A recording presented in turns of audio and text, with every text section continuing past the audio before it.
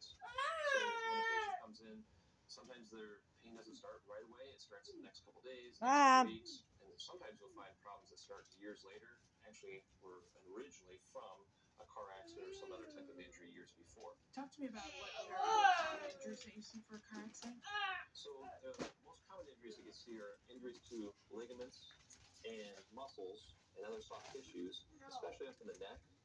Sometimes it can also be in other parts of the body. When we look at the spine, this here is an example of the neck, where this would be a person's skull, and then the top 7 bones of the neck shown up through here. When a person's injured, a lot of times they think about disc problems, and the disc is the cushion between the bones. And what you'll notice is there's several cushions between the bones, but at the very top of the neck, there are no discs in the upper third of the neck. So a person can have an MRI that comes back negative for disc problems and still have problems showing up, causing neck pain or headaches. And what can be affected is there's joints on the back side here. They're called facet or facet joints. They could be injured. There's ligaments that go across here, muscles and tendons.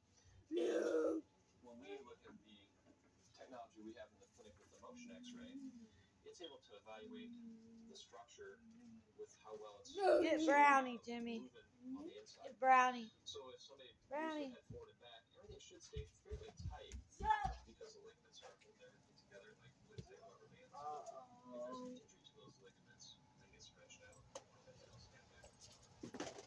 How you doing, baby girl? Baby girl. Baby girl, how you doing, baby girl?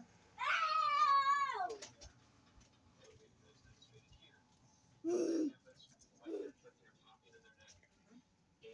it's really bizarre symptoms. They can get migraine headaches, rings in the ears, dizziness, jaw problems.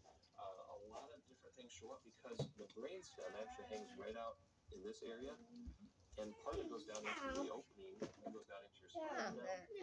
Put her down. Put her down. Put her down. You can actually see that injury with that digital X-ray. Yes, when we're doing that, we're actually doing it, doing it live. It's 30 frames a second, so as they go to move, I'm able to assess, is everything holding tight like it should, or is it slipping more than it should? And sometimes it slips too much to be able to be treated in my clinic, and it has to be referred out for surgery. Wow, that is fascinating. We're going to take a quick break, and then we're going to come back and we're going to talk more about